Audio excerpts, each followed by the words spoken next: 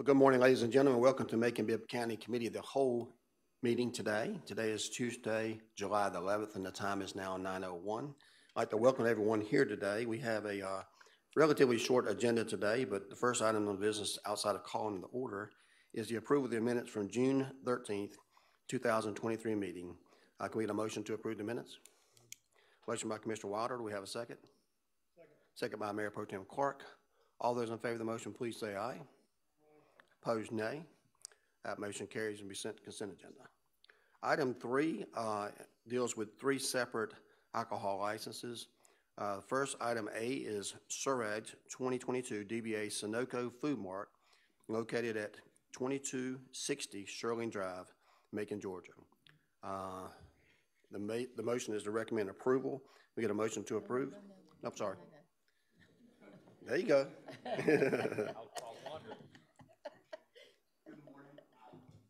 Yeah, we want to see if we can get you up here that quick.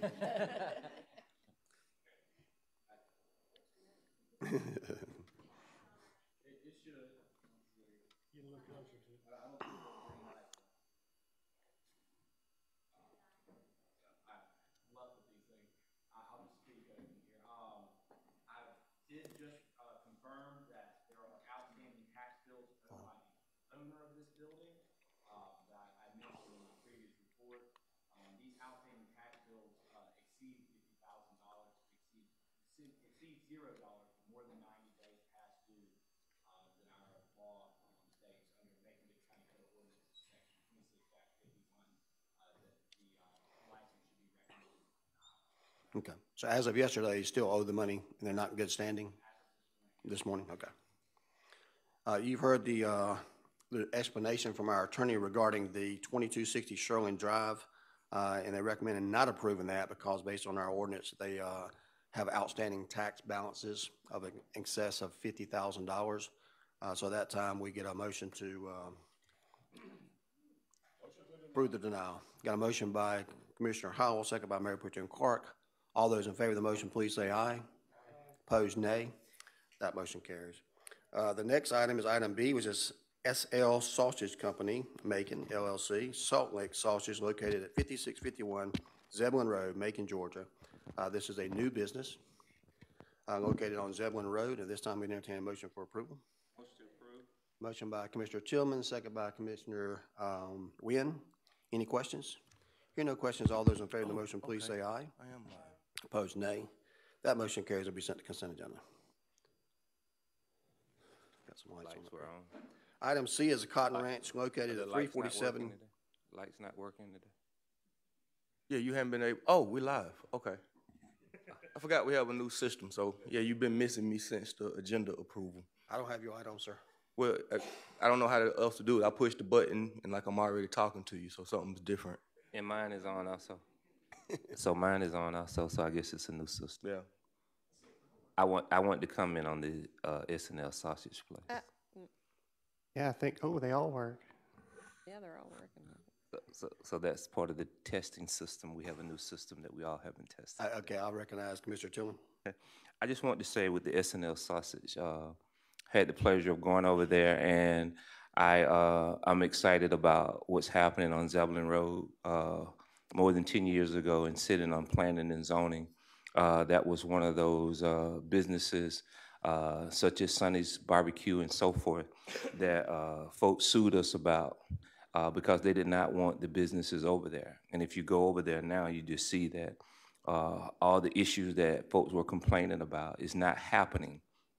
And the reason why you have those businesses like that, when they built those lofts over there, for those that may not be familiar, they were going to do the same thing they did on Bass Road, would put those businesses at the bottom, but they set too far off the street.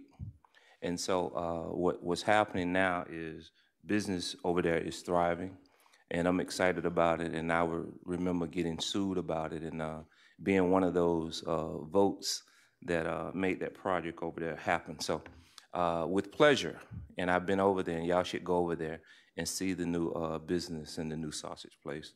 It's amazing. It's a sort of a mini grocery store as well. So I think people will be pleasantly surprised when they go over there. Just wanted to share that. Thank you.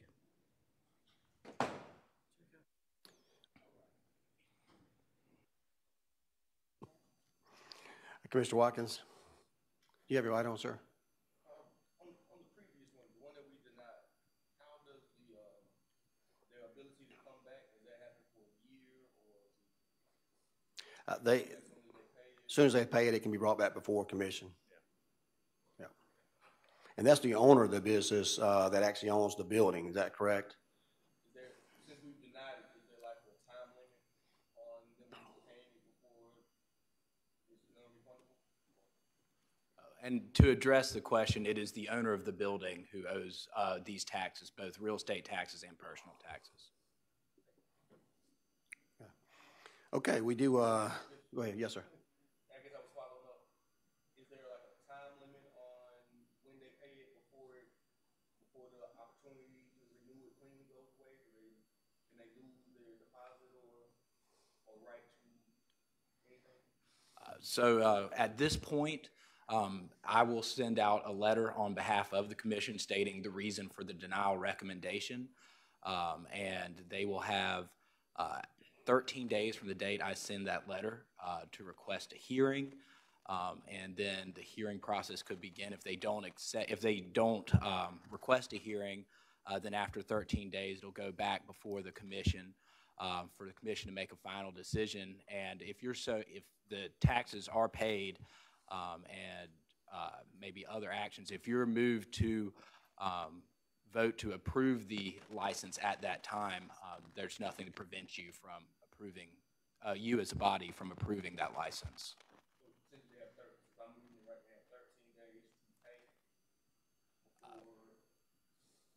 before 13 days before they're right for 13 days from the date I send the letter on behalf of the commission to request a hearing before they lose the right for a hearing. And then it would be the next commission meeting after that 13 days. Commissioner Tillman? So, Mr. Attorney, I just want to be clear. It's not the leasee. The leasee applied for the license, but the owner who owns the building is in arrears, so we're denying it because of that. That's correct. It could be either one, though. We've Okay. had situations where it's the I think person that's and the owner. that's a good thing per se. Just like having a home, if it's got a lien on it, you can't move or whatever. But this is a little bit different. That we adopted this policy, and to ensure that we can be paid. But I just want to be sure that it's not the person that's leasing the building or the person that leased the property reached out for us to get a license. But the building itself, because it's in arrears and owed this amount of money, that's the reason why we're denying it. That is correct. The commission stated is because the owner of the building owes the taxes. Well, I guess the question then becomes, what ramifications or issue does the leasee who may not have known this or repercussions he or she has, and how are we dealing with that, or have we dealt with that yet? Or do we know, I can answer that. Any issues like that would be between the lessee and the landowner, and they'd have to work that out. I don't know the circumstances of their contract or whatever, but that's where the lessee would go. If they thought they had something they didn't, they could talk to the owner about it. That would be their remedy. There is also a provision in the ordinance, if I recall, that if the leasee has done everything they're supposed to do and we're unable to get an owner to sign off on the good standing, we're actually able to waive that. Is that correct? I believe that's correct. Well, I just think it's something more that we may need to do, because let's just say as an entrepreneur, if I move into a building or property, I'm excited. I don't know that he or she owns this. We can do a background check when we're, trying to hire somebody.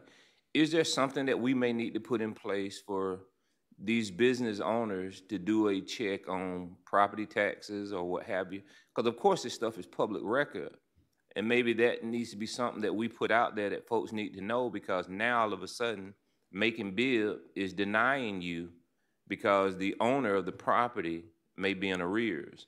Is that on us, Mr. Attorney? Well, I don't think it's an attorney question, but I think the situation is the person making the application for an alcohol and business license is presumed to know the law. And we have a law in our books that basically says that the owner and or leasee have to be in good standing. in the past, and I suspect in this case as well, as soon as they get the letter, they're going to bring $50,000 in, and they're going to be able to lease that property. Otherwise, it's never going to be able to use for that purpose anymore. So we've had several. I mean, it was probably several $100,000 we've collected in the last year or so on folks that once they get the letter, they bring it in because they thought they could get by without paying the taxes on the property. So anyway, that's it on that one. Any other questions? We're going to move on to item 3, which is the Cotton Ranch located at 347 Cotton Avenue, Macon, Georgia. And what's your recommendation on this one? My recommendation is approval, Mayor. I want to know, I just for my own purposes, I've received several complaints on this particular owner of this business, and I don't know the owner, so I'm certainly not trying to cast any dispersions on him. But is there any type of restrictions? Because this is a person who owns 5 businesses downtown, and they've been operating, selling alcohol without having an alcohol license there by using another business's license. And I've had several people complain about it to me, as well as information about not paying employees already at this location. Is there any type of restrictions that we can place on this particular business this early on? Is it something we need to wait until we have problems with them in the future? Mayor, it is news to me that there were issues with this business selling under another license. There are certain provisions under Macon-Bibb County Code of Ordinances, Section 4-36, regarding, I believe that's the section regarding the character of the owner. If you have the concerns regarding the character of this owner or ways of doing business or potential misuse of another owner's license, which is not transferable, my recommendation would be to table this matter until more facts can be gathered to make a proper determination. Okay. I don't necessarily want to have them continue to operate like that, but I do think we have to, when people have multiple license like right here, we're going to have to be very particular about making sure that they're acting business and doing, because those alcohol distributions are specific to a location. Just like the special permits that we'll be bringing before the commission before long, is we're having folks that are abusing those, and it's going to have to be addressed in a good way. So just wanted to ask for this right here. I know this restaurant is already open. They're doing business, but I know that we've heard some complaints. I think they call the Department of Revenue, so we're just trying to make sure we get an understanding of that. Commissioner Watkins, did you have a question, sir? Yes, sir. I guess I want a little bit of follow-up on that. Because I am familiar with businesses downtown and other places using special permits and catering. But I was under the impression that there was a way to do that correctly. Am I mistaken in that, or? This is not a special permit situation on here. I guess they also can have a temporary license. Like I guess I've seen scenarios where people have operated. Me and Mr. Commissioner Howell were talking about it last meeting, that people have operated for years under temporary status and that type of thing. I think the thing that just want clarity on how they were doing or what they were doing. The thing's being drafted now is when we actually suspend somebody's license here or have a vote on here taking someone's license, we have continued to allow them to operate for a period of time until such time as a final hearing has been held. And there's new legislation that's being proposed based on comments from the commission that will allow us to go ahead and stop those licenses in between and not allow them to continue to do that. And that's when more of your package sales as opposed to these alcohol sales here as well. That's my understanding of it. And so what I do know is you can't have multiple restaurants and have an alcohol license at one and have the alcohol sent to that particular business and use it for another because you're having to transport it from one place to the other. Okay. And that is not allowed. Okay. And that's what I believe was happening in this situation here. Okay. They've been approved for one license, but not all of them. That's correct. I got you. Yeah. Commissioner Howell, would you have a question, sir? I do. If there is any question at all about employees getting paid or something like that, I got a real issue with that because we're, look out for all of our citizens, and if that's going on, I think we need to get to the bottom of it. I'd like to recommend that we table this for 2 weeks. That'll give us time to do some homework and make sure everything's okay. Second. Okay. We have a motion to table this and a second. It's a non-debatable motion. This time we take a vote on motion to table. All those in favor of the motion, please say aye. Aye. Opposed, nay. That motion carries. Is now tabled. We will not be meeting in 2 weeks, so it's probably going to be the first week in August, the first Tuesday in August. Is there a recommendation for the attorney since we table it to gather some information? Okay. And just to be clear, that's a labor department issue when we're talking about paying folks. That's something that we should not be involved in. Yeah. All right. Well, we'll move on to item 4A. Item 4A is a resolution of the Macon-Bibb County Commission authorizing the acceptance of a juvenile justice incentive grant from the State of Georgia Criminal Justice Coordinating Council for fiscal year 2024 in the amount of $326,346 with no local match awarded to the Macon Judicial Circuit Juvenile Court. Good morning. How you doing? Good morning. Can you tell us a little bit about this today? I'm glad you can make it. Thank you. Sorry, and I'm running. It's just a grant we've been getting for several years. If you don't mind, just in the beginning, just tell everybody who you are and what you do. I apologize. No problem. I'm so nervous. I hate this. Julie Griffin, and I'm the delinquency coordinator for juvenile court here in Bibb County. I've been here for 16 years, and before that, I was a juvenile probation officer. Yes, ma'am. In this county. Okay, and tell us a little bit about this grant, if you don't mind. This grant is a grant that we have for juveniles it's to prevent the juveniles from being locked up. And we've decreased that number significantly over the past few years. We're down to maybe 28 to 30 a year. We used to be over 200 years ago. And legislation has changed significantly in those times. But what we do is send counselors into the home, and they will counsel the youth along with their parents. If there are any other siblings within the home, they will pull those youth into the counseling process also. But it's primarily to build that communication and those trust and boundaries and educate them about different choices and to give them a different skill set to use within the community or in the school system. And it goes a minimum of 3 months to a total of 6 months. They meet in the first 10 days of a juvenile being referred to that program. The counselor has 3 visits with that family within those first 10 days.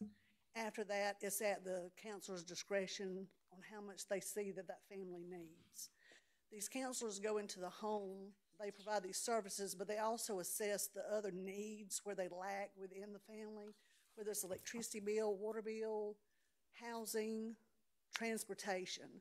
And they'll either converse with myself or other agencies that they've already made a rapport with here in our community to get them those resources to help them benefit. Some parents have gone and gotten their GEDs. It's not been many, but it has been a few, and a few is better than none. It's just that encouragement sometimes. You have to meet them where they're at. And a lot of people don't want to take that time. And it takes some time to build that rapport because they just don't trust anybody. Most of these juveniles don't trust anybody. They don't get that comfort and care most often in the home where they should get it, and they find it in the streets. That's where their minds are. So we have to bring them back and get them back down to the basics. And it's really hard. Majority of our kids do stay on for the total of 6 months. Our recidivism rate is really low. I don't have the statistics yet because they have not closed out my grant from the last grant cycle, so I'll get those soon. Okay. And Commissioner Lucas, did you have a question? Yes. I really like programs like this because you reach into the system and pull children out of it, hopefully. And from what you're saying, your results are pretty good. I had a couple of questions. One is, how does a young person get referred? Who makes the decision as to who gets in, who gets referred to your program, and who doesn't? Okay, we have several different ways. So sometimes we'll have a youth that we've already had an encounter with that's been on probation that comes back on a new charge, and they get what we call a new adjudication, found guilty.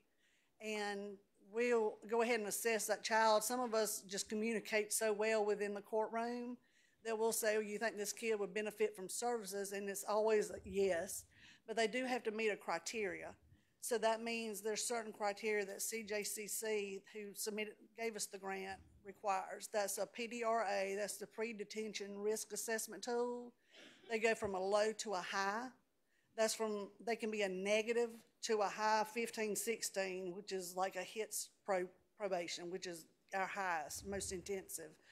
But if they're, as long as they're a 2 and above, so as long as they're right there at that low, then they can get referred to that program.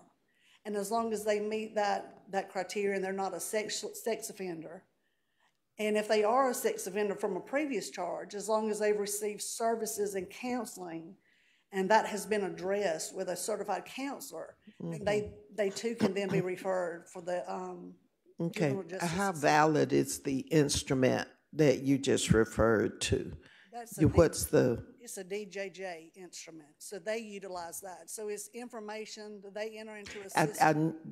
I know, but I'm just looking at the validity of that one instrument. It's not just that one instrument that determines. It's other things. Okay, I'm not going to. The 6 months, I wrote that down when you mentioned that you start out with someone going into the program for 3 months, but it can last as long as 6 months. Yes, ma'am. And I think I did hear you say that the family can be referred for Absolutely. an extended period of time. What's the parent's responsibility in this, in giving permission for that family to become involved in this? The family agrees, or the parent or guardian will agree to participate in the meetings themselves. So the child will receive counseling with that parent or guardian, also as individual. So it is to you in the family. The mother or parent will sometimes get those services on their own, but it's not just can just cancel that adult. They will refer them to their own services if there are other issues outside of the home. But these are specific to what's going on in the home between that parent, child, and or children. Okay. But it takes their wanting to participate. Yeah. Yes, ma'am. Yeah. And so far, and we do have those that do not. And I'll talk, the probation officers, and if we have to come back in front of the judge, we can't make them do it. But so far, the majority do want to participate, because it's so much more convenient for them once they find out they're coming to my home. I don't have to worry about transportation. They just need to make sure that I'm here. And they work with them, and sometimes things come up, and sometimes they don't want to do it in the beginning, and we'll give them a minute, and we'll reassess them. We won't just throw them out of the program. We will give them time to sort of absorb what we've told them, and then we'll approach them again. Well, I want to congratulate you and the others who are a part of this program, and I certainly will support approval of this money, this grant. And then I guess the next one. The next one is actually just the the actual program. And I would just certainly encourage you to include very strongly as a part of this program, encouraging or strongly pushing the adults in the household to acquire additional education, because I've found that it makes a difference in a family when the children are in a program with some goals, and then the rest of the family is involved, and they realize some success, and it does carry over. So congratulations on what you do. Thank you, Commissioner Lucas. We've got Commissioner Wynn and then Commissioner Watkins next. Commissioner Wynn? Yes, thank you, Mr. Mayor. It's not that bad being here. You're all right now. You're not nervous? Okay, we don't bite. It's just anxiety. I'll be okay. That's okay. Listen, I think it's a great program, and it sounds like it's been successful. If the parent or guardian does not want to participate and you've selected that juvenile, does the juvenile still go ahead through the program? Can the juvenile go ahead through the program without the support of their guardian?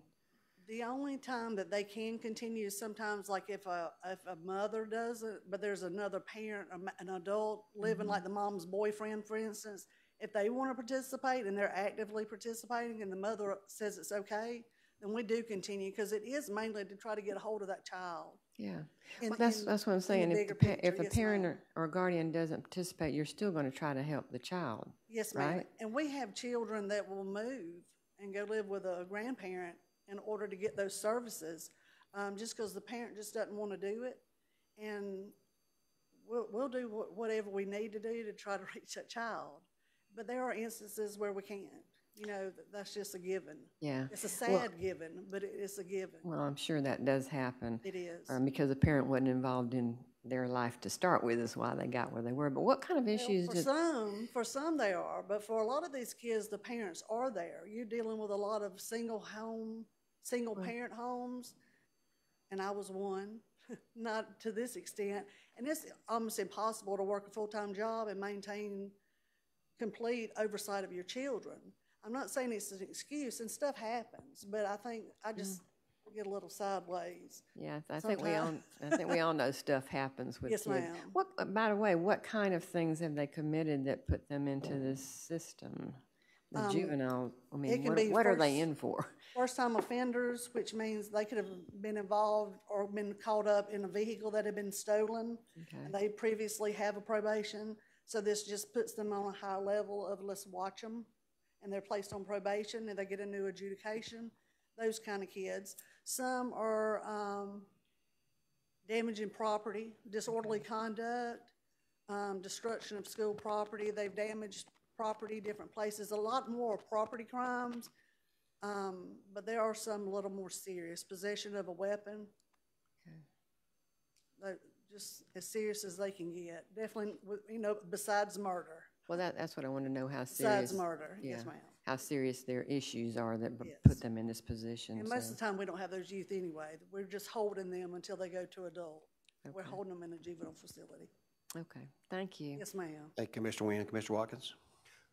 Hey, how you doing? I'm good. How are you? I'm well. So I appreciate everything that you're doing. Your approach, the approach that we're taking or you're taking to alleviate violence and safety in the community, I think is right. The wraparound services, working out case management with our highest risk and including the family, all that sounds perfect. I'm curious as to how big our program is. Like, what is the size or scope? So I guess how many youth? How many? 68. 68. Yes. So 68 youth or families are being served. What? I hope to serve that number. I apologize. It was up to 75. And then we dropped it back down to 63 to 68. We try to service that many juveniles within a grant cycle. And again, based on that, that's what you can do for the money that you're getting.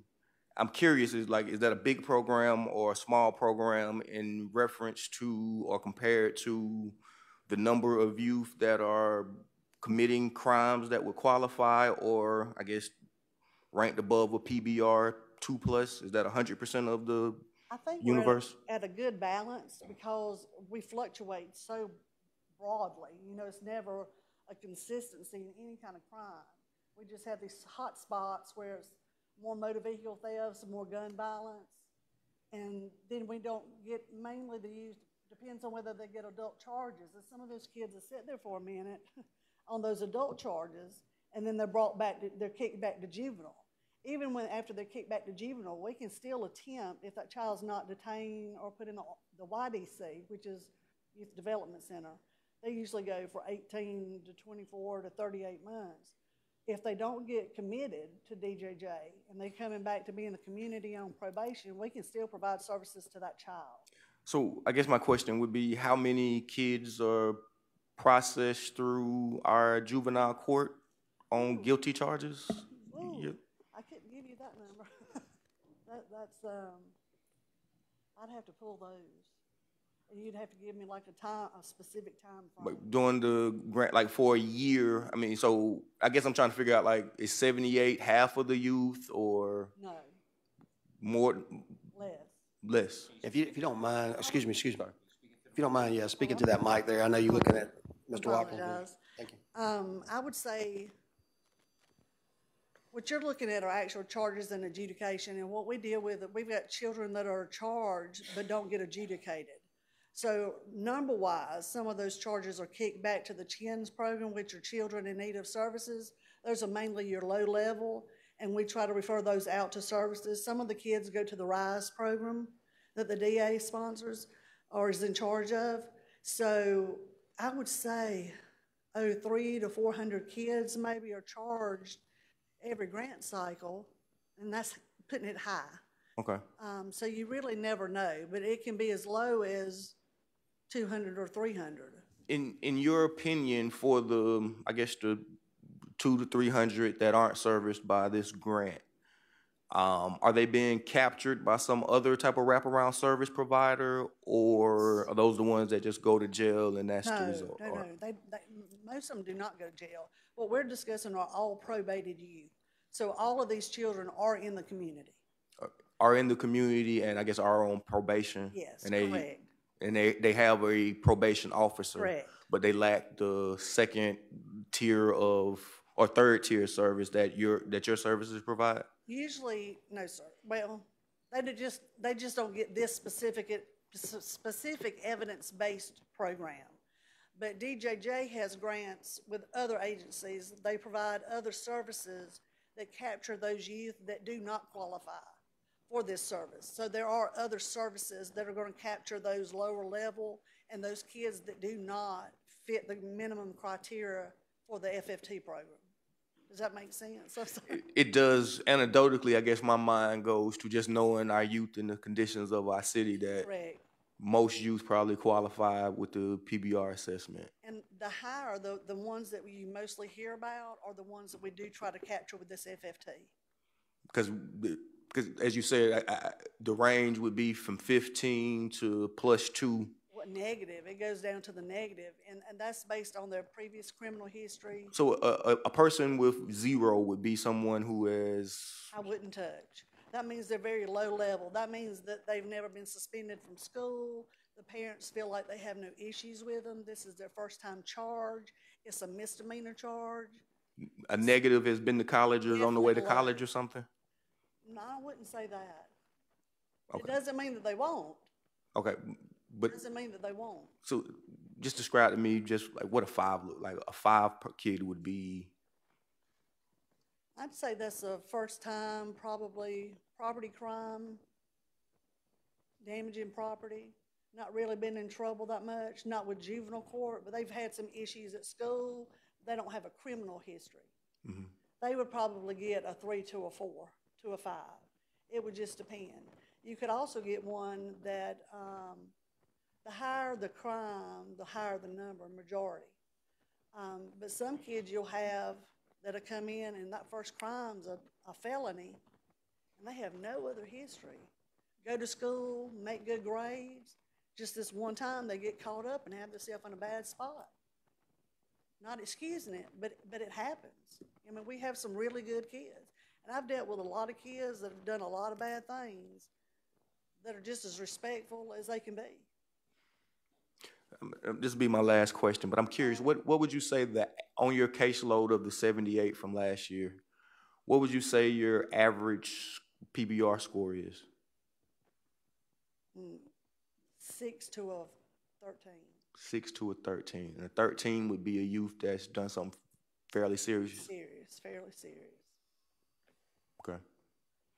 And I would say... Am I reading you? I'm sorry, I say it one more. I'm reading you right that it would be fair to say that there are 100 to 150 more youth that we could have served or could serve or no? Okay. Not necessarily, no. Okay. Because it's all based on that PDRA. But those youth, again, that don't meet this PDRA are referred out to other services that we have in the community and other services that DJJ does have in place. Evidence-based in this space means programs that have proven to work, according to the DJJ. And I know that this is one. Are there programs in our community that yield, to your knowledge, that yield a better output for these high-risk youth? Not to my knowledge. Okay. The only other evidence-based program I'm aware of or familiar with in Bibb County that DJJ has a contract with is MST. Okay, and if you don't get them, then MST gets them in this space, or that's not, I shouldn't think that. When I communicate with DJJ, like if they don't meet this criteria for my program, I'll say, listen, this child doesn't meet FFT, doesn't meet, make sure you send them a referral for MST. Okay. I send it to them and their supervisor, and they make sure that that child gets those other services because they are in charge of that aspect if I cannot get them into FFT. but FFT for us seems to be the best. It's the longest running program we've had in juvenile court with the best results since I've been employed. Thank you for your indulgence. I'll follow up offline. Thank you, but good information. I can answer, I just get nervous. Yes, ma'am. No, ma'am. No need for that. That's good information. Thank you. Commissioner Tillman? I'm going to say this to you. I'm going to say this to the commissioner. As a former DJJ officer, I understand the language. Everybody else don't know what y'all talking about.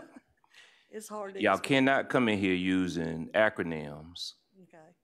People don't know what you're talking about. FFT, MTS, PBR, DJJ. Everybody don't know that. And I'm talking about the public and whatever. We got to start saying what this stuff is. Department of Juvenile Justice is DJJ. Because one of the things that this commission is doing is a program called the MVP that everybody is trying to get a grip on, youth violence. And you're at the forefront of it. And so we all want to help and be a part of it. And so this is not the place today, but I'd love to get with you and just see what y'all are doing and get us, some of us, more involved. Okay. That's all I'll say. Thank you. That's fine. Thank you, Commissioner. Yes, sir. I'll ask Commissioner Lucas, you like to make that motion? I know you know all the acronyms. Okay. Got a motion by Commissioner Lucas. Do we have a second? Second by Commissioner Tillman. All those in favor of the motion, please say aye. Opposed, nay. That was the acceptance of the grant. Item 5A is actually the approval. Contracts of purchase, a resolution of Macon-Bibb County Commission authorizing the mayor to execute an agreement with Evidence-Based Associates, LLC, for services provided in Macon-Bibb County Juvenile Court not to exceed $326,346 using juvenile justice incentive grant funds with no local match. Can I get a motion to approve? Motion by Commissioner Tillman. Do we have a second? Second by Commissioner Jones. All those in favor of the motion, please say aye. Opposed, nay. That motion carries. Sent to consent agenda. Thank you very much for being here today. Thank you. Item 5B is a resolution of Macon-Bibb County Commission authorizing the mayor to execute an agreement with Renfro Construction Company, LLC, an amount of $431,317 for renovations to the Bibb County Courthouse to be paid from the 2018 SPLOST Fund Juvenile Courthouse. This time we entertain a motion for approval. Motion by Commissioner Wilder. Do we have a second? Second by Commissioner Jones. Commissioner Watkins, you have a question? Yeah, and you sent the email with the same question. Where can we, or when can we, the overall plan for the courthouse? Like, I know we got a lot of money tied up into SPLOST in the future. We've done a lot in terms of the buildings. Where can I see the full picture of what needs to happen and what remains with the courthouse? The only thing we're waiting on now is Wakefield Beasley to do their drawings and input from the courthouse so they can construct an RFP that we can send out to get an actual bid. So we've previously provided the monies that we believe are in the courthouse and the parking lot fund for the courthouse that was voted on in the last SPLOST. But we're getting down toward the end. As you recall, the amount of money that was appropriated some 6 years ago is not relative now because prices have gone up, inflation. What used to cost you $40 million would cost you $80 million today. So we've been trying to value engineer this by putting courtrooms at the courthouse, at the mall, by doing some purchasing the building behind them, the courthouse to move some sheriff service and other things in there, by doing some renovations inside the courthouse already to try to meet what the voters approved and also take care of the needs there. The final piece of that puzzle outside the parking piece is to have the scaled down version of the newly renovated courthouse at the same location. And Wakefield Beasley is putting that together. Some of those things are mostly security in nature. It would involve moving the entrance to the Mulberry Street as opposed to the Walnut Street entrance for a lot of reasons. Number one being security, number two being allowing people to get inside of a building instead of waiting outside and on lines in the extreme heat, cold, rain, whatever it may be, but also freeing up a lot of room for expansions. The DA says she has run out of room, so she has asked for space. We need to remodel with that. And then judges have made several requests as well, mostly security and upgrades. So to answer your question, once we get that back from Wakefield and Beasley, we'll send the RFP, and at that point in time, we'll get an estimate on how much money is there, if it's sufficient to meet the needs, or it will not meet the needs, and whether or not there's any excess funds that would be left over from the project after everything is done. Okay, and do we have a timeline, so I won't just keep asking every week on Wakefield Beasley? It's probably going to be somewhere around January before we're able to send out an RFP. So Wakefield Beasley will have the drawings completed in January, or? They'll have it hopefully by the end in December, and then we'll send it out for a bid in January. And the drawings that they're working on are solely for renovations to the existing building. The idea of building a new footprint from the ground up is clearly off the table. Oh, yeah, yes, sir. There's not enough funds in this SPOS to do that. Okay.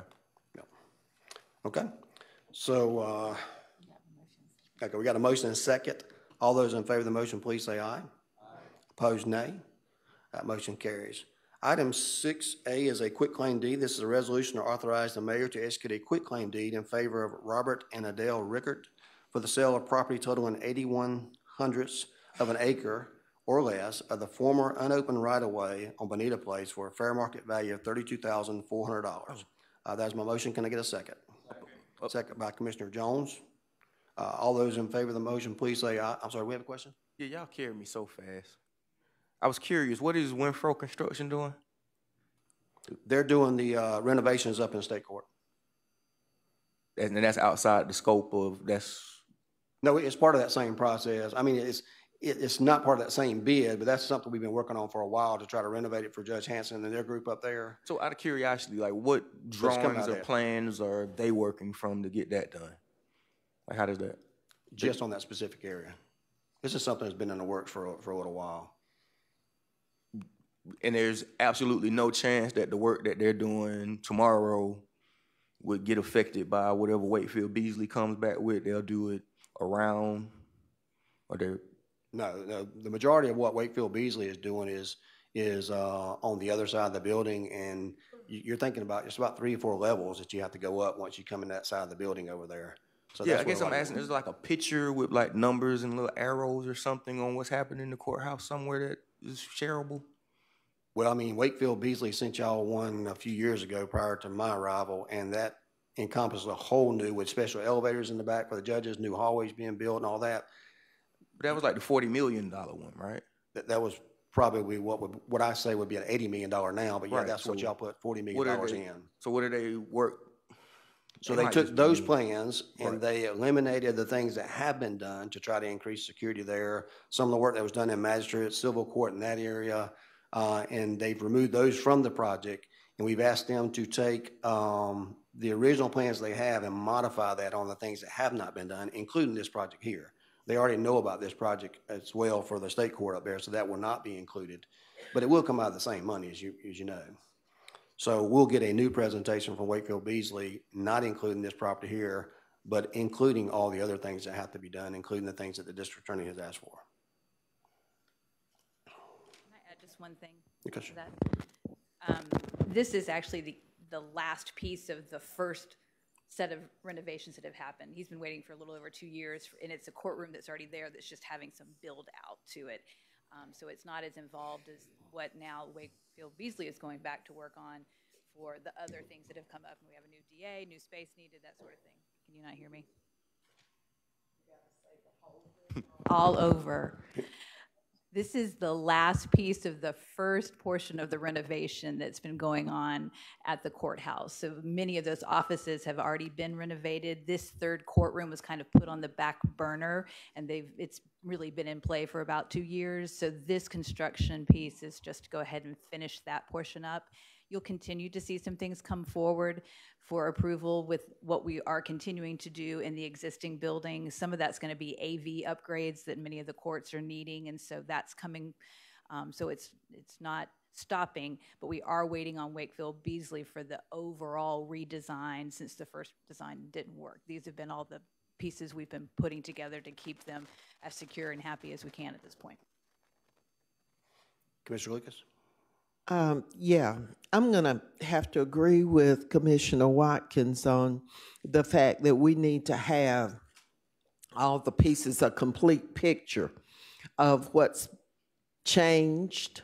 It's been a while since we voted on some of these monies to go to various things. It's been a long time since the people voted on the SPLOST. And pretty soon, if it hadn't already started, it should have. There's a discussion of the next SPLOST that we're going to ask people to vote for. And I certainly want to be able to support that. But I need to know all that y'all know.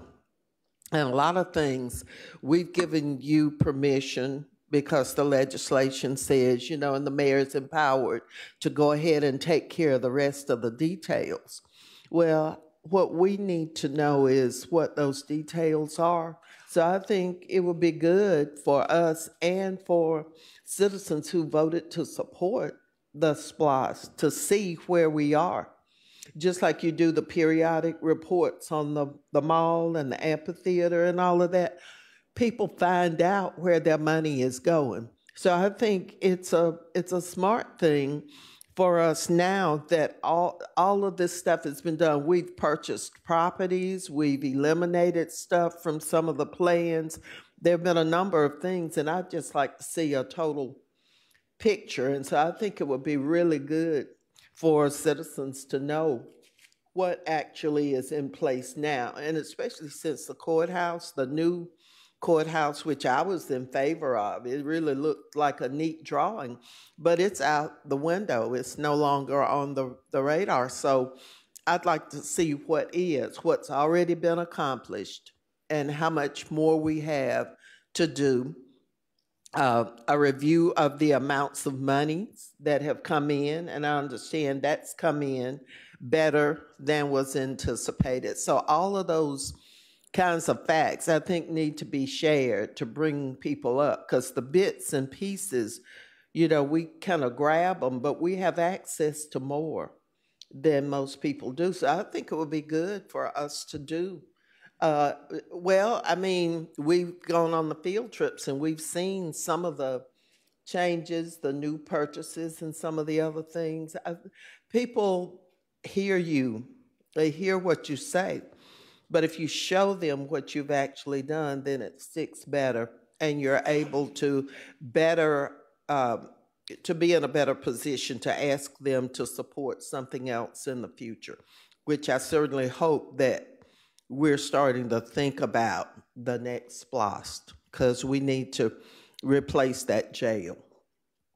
Thank you, Commissioner Lucas. I want to make one clarity. The amount of money doesn't matter how much you're collecting per year. That amount of money ceases when you hit that number. So the only thing that has changed is the rate that we're collecting it. As far as collecting it ahead of time in a much faster pace, because Macon-Bibb County has done a wonderful job of getting sales tax in and tourism, et cetera. But that number doesn't change. So just because we're getting more money in, it doesn't mean there's more money for these projects. The projects are capped out. Our entire effort has been to try to accomplish the goals that were intended back when the courthouse, it was never, the SPLOST didn't call for a brand new courthouse.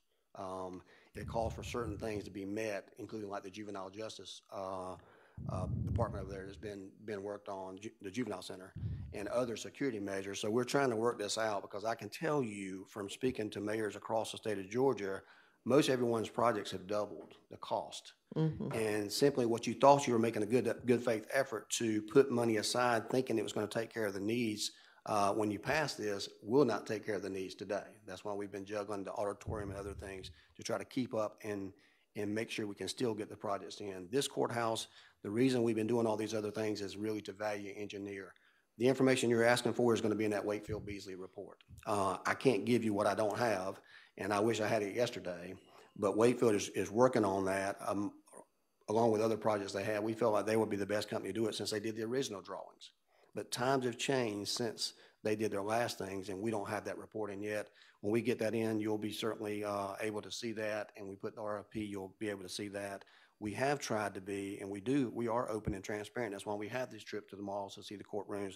We went over to the Mulberry Street property, the Walnut Street property, to show you what we've done in there.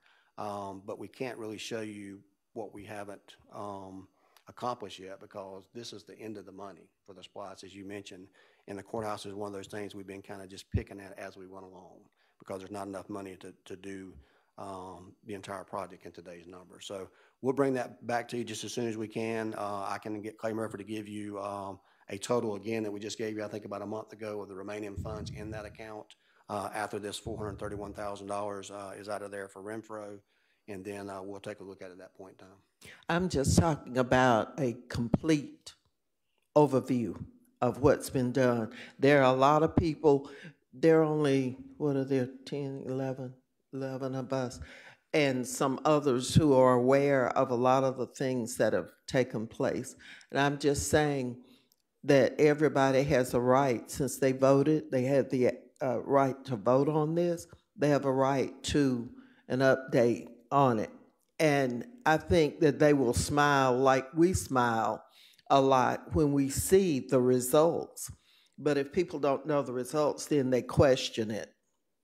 And you give them, an opening to question a lot of things. Well, I thought this was going to happen. I thought there was going to be a new courthouse. There's not going to be. When did that change? You can answer all of those questions by doing sort of a disclosure.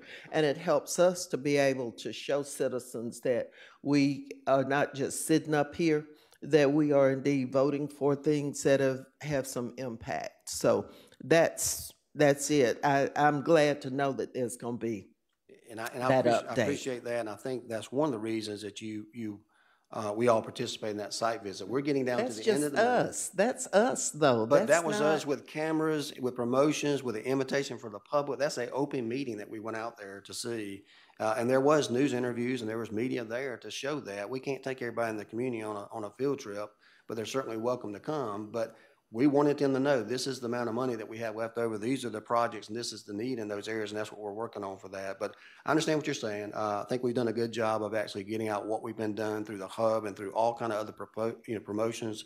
We're getting down to the end of money. If you want to have a end of the money kind of this is what we've done overview, I think we'll be happy to put that together for you so people can see what happened there. Yeah, so that's fine. People forget. Okay. Quickly. So let's get back to the item that we're talking about, which is this Benita Drive property here. Let's go ahead and take a vote on that. We do have a motion and second. All those in favor of that motion, please say aye. Aye. Opposed, nay. That motion carries to be sent to consent agenda. We're going to move on to item 7A, which is a request for streetlights. This is a resolution reviewing the recommendations of facilities management to deny a request for the installation of additional streetlights along with Candlewick Court pursuant to Article 10 of Chapter 29 of the Macon-Bibb County Code of Ordinances. My understanding that there was 2 requests contained in this. The first one was request was accepted as necessary, and the second one was not. And the reason it's before you is because we have a partial rejection on here. So at this time, if you don't mind, identify yourself and let us know the reason for this rejection of these lights. I'm Kevin Poss, Assistant Director of Facilities Management. What we did when we surveyed this, it was like I say, a partial denial. The request was for 3 street lights on Kimber Ridge, excuse me, and 1 on Candlewick Drive. The standard we use is typically every other pole. It's the same standard that Georgia Power uses, unless there's specific reasons for more. And we don't mind, we put them on every pole, but it's going to get quite expensive. So when Jason surveyed this, he put 1 on, he added 2 on Kimber Ridge, which made 1 every other pole, and then there was already 1 in the cul-de-sac of Candlewick. And there's only 1 other pole on Candlewick, which was the picture that was up just a moment ago is the I think is the cul-de-sac of Candlewick. So that's what we added 2, but did not add the 3rd on Kimber Ridge and an additional on Candlewick. Okay. Thank you for that explanation. At this time, we entertain a motion for approval. A motion by Commissioner Wynn. Do we have a second? Yeah, I got you. We got a second. Nobody's going to second? This is. So we can discuss. Yeah. Okay, got a second on Commissioner Tillman, and this time we'd entertain a question for Commissioner Watkins. Is the customer pleased with our decision? We haven't, as far as I know, we haven't had any feedback from the customer. Because after, they don't get, from the way I understand the process works, they won't know they were denied until the vote. And then they'll get a letter saying you were approved. Is that correct? That is correct. So If you'll just wait till you get to the microphone, please. And identify yourself again. Hi, I'm Assistant County Attorney Adriana Beavers. So the way this resolution has been drafted, it is for you to review the recommendation from our Facilities Management Department. I have left blanks in the where now therefore be it resolved, where it can be denied or granted, and the where the recommendation to deny can be accepted, or you can overrule that and grant this request. And then it says shall or shall not. So if you choose to override the recommendation of facilities management, that would be shall be installed. So it's, you have the option to deny or approve the recommendation. So to be clear, Yeah. what exactly is the recommendation and where? Facilities management is recommending that additional streetlights not be installed on Candlewick Court. They have recommended for approval the installation of extra streetlights on Kimmeridge Drive, which, based on our recent updates to the streetlight code, do not need to come before the commission to ensure efficient administration. So those are already approved. So this what they're voting on only is the recommendation to deny the request for installation of the lights on Candlewick only. Yes, sir. Okay. So it would be a motion to accept the recommendation or to reject the recommendation. In other words, if they approve the recommendation, it's denied. If they want to go another way, they overrule the recommendation. Point of information. Yeah. They asked for a total of 4 lights. They've already gotten 2 approved. 3 are approved. The one light they requested on Candlewick is the one That we're discussing up for your today. review. That's what we're discussing 1 light on Candlewick. That's correct. All right, the other 3 have already been approved, not up for discussion. Right. Yes, sir. Okay. And the 1 light on Candlewick, the pro to installing it would be we have a fully satisfied customer. The con would be The reason that one was denied because there was one at the intersection, the T intersection of Candlewick and Kimbrick. There's one there and there's one in the cul-de-sac. This pole is not actually middle of that block. It's down further toward the cul-de-sac. in yards or football fields. How far is it away? I think so. 202 feet from the. I'm excuse, that's the wrong one. 202 feet. 18 feet. 218 from pole to pole. So about 20, 30 yards. Did I do that right? 60 yards. Okay. Go ahead. 65 yards. And I guess our option is either put a light there or don't put a light there. Yes, that's it. They asked for a light, but I mean, I guess I don't have the drawback to putting the light up is what I don't have a problem with putting up a single light. I think just to be clear, I think the only drawback is that we set up this policy for a reason to have our people who are in the business in conjunction with Georgia Power determine whether or not we need to put a light there or not. Not that somebody wants one, but we need to actually do that before we invest the time, money, and energy in there.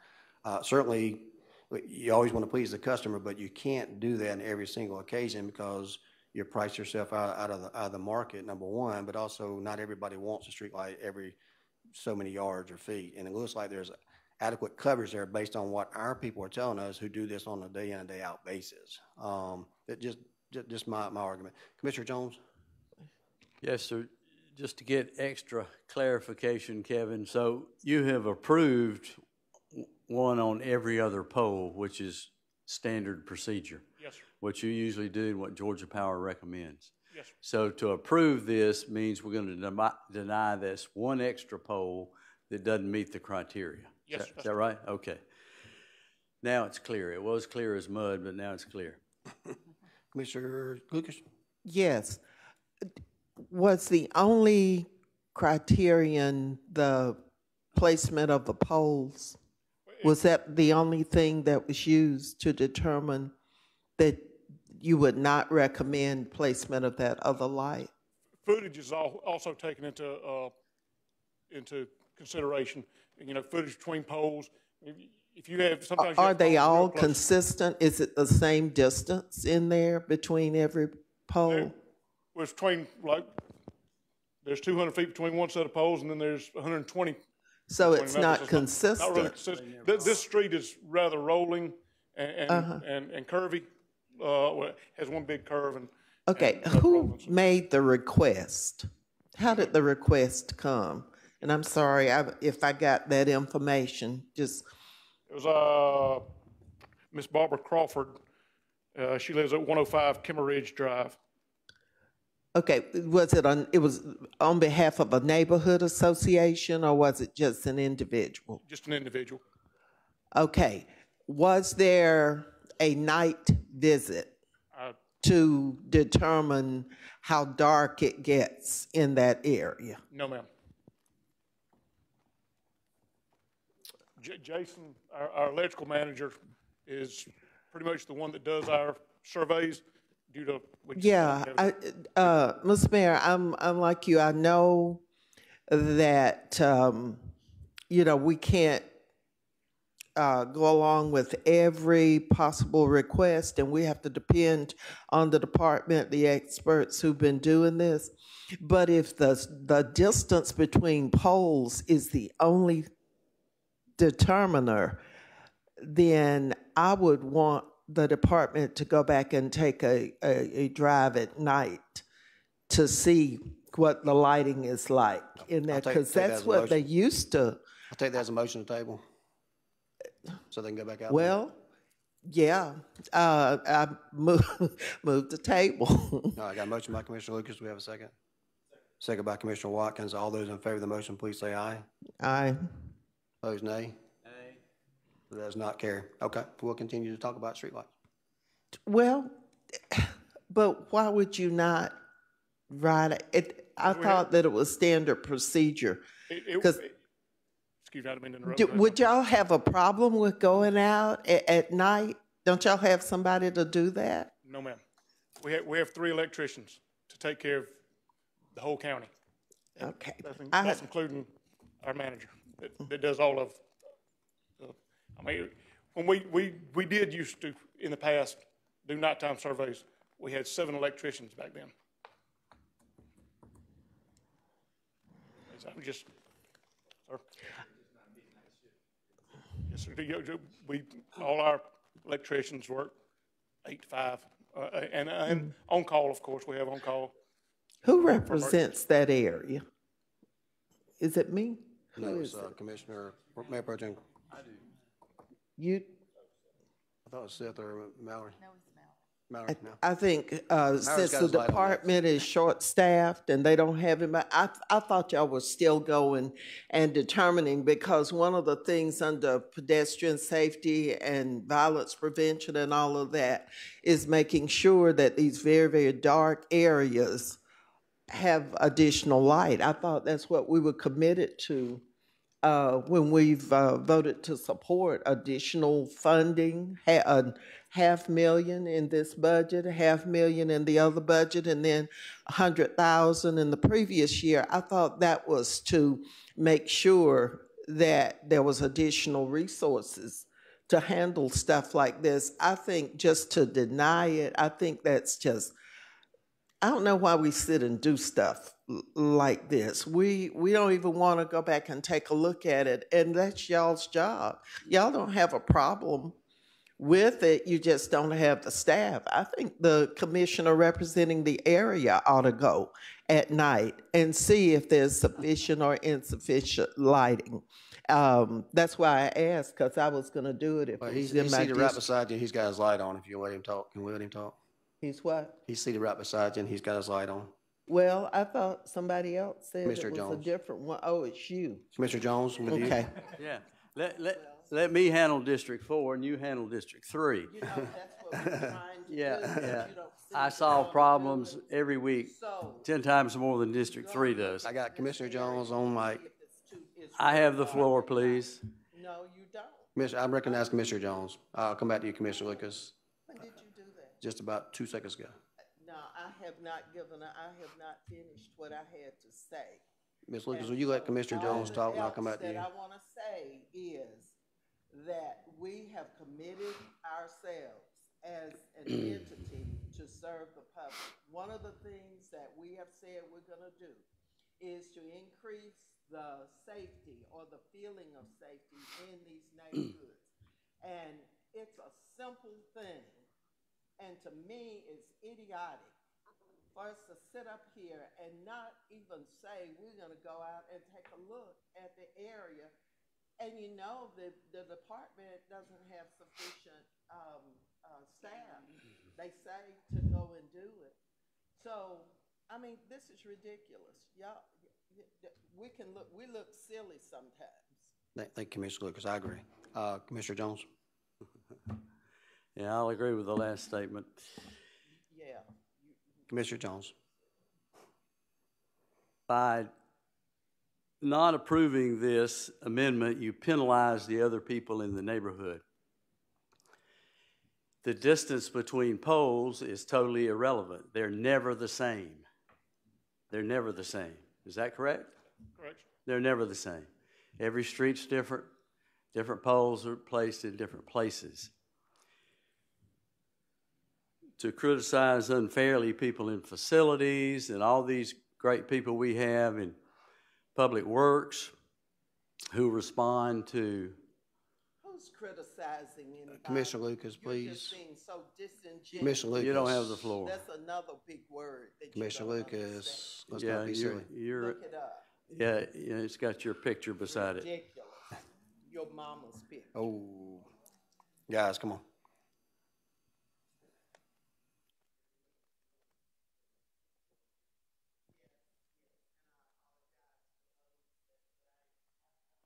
Say it.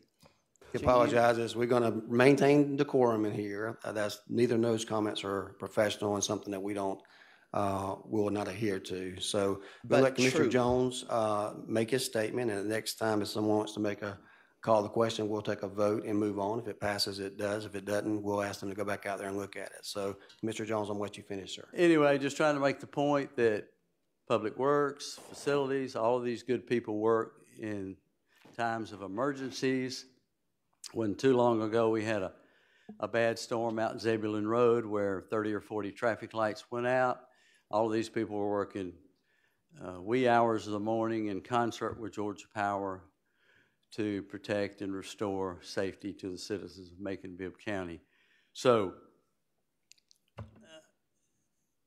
if we deny it, you're going to penalize the people that want the lights. We made a policy to increase the number of lights. We've done that. We don't charge the citizens for it now. So I call for the question. You still have Got a call for the question. We have a second. Still have lights on. I have discussion. We have a second. I have discussion. So it's call the question is non-debatable. Do we have a second? But you have discussion, so you can't call for the question if you still have lights on. You can't just halt discussion. I know that. Yes, I'm just going by procedure. It may fail, but I'm telling you, when we have someone call the question, it's a non-debatable motion. I'm just asking for a second. But it's been protested. We have a second by Commissioner Wilder on calling the question. This procedure, you can talk to the attorney beside me if you want to. We're just going to maintain protocol here. All those in favor of calling the question, please say aye. Aye. Aye. No. No. Opposed, nay. Okay, the question does not get called. So we'll move on to the next light that we had on, and that's Commissioner Wilder. I've got it pulled up. There's 3 houses on each side of the road down through there. But now, clear up the one that you're putting on the corner. Is it there yet, or is it still in the process? On the corner of Kimmeridge. It's an existing. The one at the corner of Kimmeridge and Candlewick is an existing light. Okay. At that intersection there. And there's one in the bottom of the cul-de-sac. Sir. And there is one in the bottom of the cul-de-sac. Yes, sir. And so there's 200-foot different distance there. Yes, sir. Or 218. I'll be glad to ride out there sometime and check it out. It's not a problem, but you know. Thank you. And to be clear, if I could, we don't mind going out at night. We don't do it every time because we have hundreds of streetlight requests monthly. When we do have a pedestrian safety issue, a pedestrian fatality, we do go look at it at night. It's overtime, and with every streetlight request we get, it'd be impossible. We would never get our day work done. Sure. So, I mean, it's not that we mind doing it. We're here to serve, And we'll put a street light on every pole in Bibb County if you want to. That's not a problem. We won't be able to afford it, but that's neither here nor there. Thank you. Commissioner Howell? You remembered you? I had the same question that Commissioner Wilder did. I was unclear if there was one at the corner of Candlewick and Kimber Ridge. Yes, there's one at that closest pole. It's not right at the intersection. It's kind of the angle from the, but there is one at that intersection, yes, sir. Commissioner Wynn? Yes, sir. We have a criteria we use for putting up these street lights. You use the poles. And It's not just the distance either. It's also, we try to, when we get requests, when we first started getting requests, it was usually for one light. Now we're getting, want saturation on, and so we go by, we don't do an engineering study, which would go out with photometrics, because we can't afford to do that either. That's an engineering study that takes months to do, and go out and candlelight feet, and so, I'm sorry, go ahead. I have a little concern about one person requesting this light where there are others on this street. You know, some people don't like street lights out in front of their house because it's too much. I mean, I've had it in my neighborhood, but it's just got to have some criteria where I don't think we should have just one person that decides for a street light on the street. In the previous ordinance, there was a petition. Petition. And they had to get so many, right. And to simplify it, or to, I'm not. Right. There was a percentage before, but this commission chose not to change that, and they did a new ordinance that we're having to go by now. Yes. So I appreciate your response. Commissioner Wynn, do you have anything else? I just want to tell Commissioner Jones, I'll have a date with you one night and we can go look at this light, okay? All right. Commissioner Watkins. Until they make their visit. Commissioner Watkins. So, not so much on this light in particular, but I'm curious, how many street light requests, rough estimate, has your organization received since we've changed the ruling, and how many have been installed over the past year? We've got a spreadsheet that counts. I don't keep numbers in my head because there's so much other stuff, but I would guess no less than 200 to 300 requests. Just 2 minutes.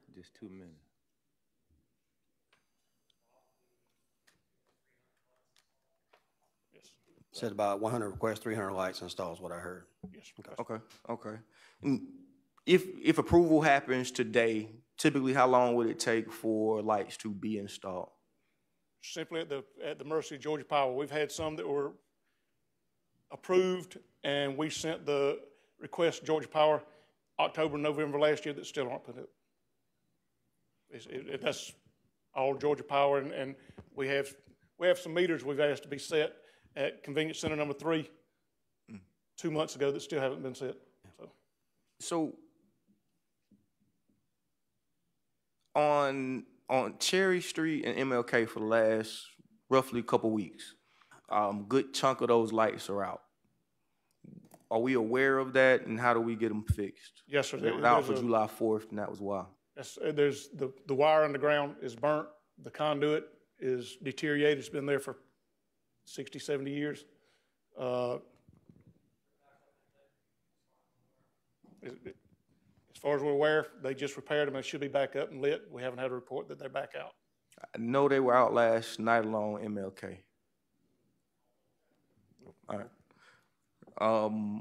And again, as it relates to this, I'm in favor of, again, us trying to put the lights up. There's requests for lights in this area.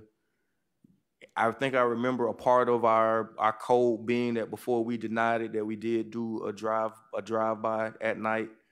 I think there's some willingness from some of us to assist your department with that, at least on this one issue. So I'm in favor of tabling it till that happens. I don't know. Okay. We got a motion and a second to table. We'll take another vote on that. All those in favor of tabling, please say aye. Opposed, nay. Nay. All right, we're going to take a vote one way or the other then. So at this time, we have a motion and a second, and I'll call for a vote. We'll take a roll call vote, beginning with Commissioner Wynn. We're voting to, there's a motion to approve the denial on the table. The intent of it, would you say what this does?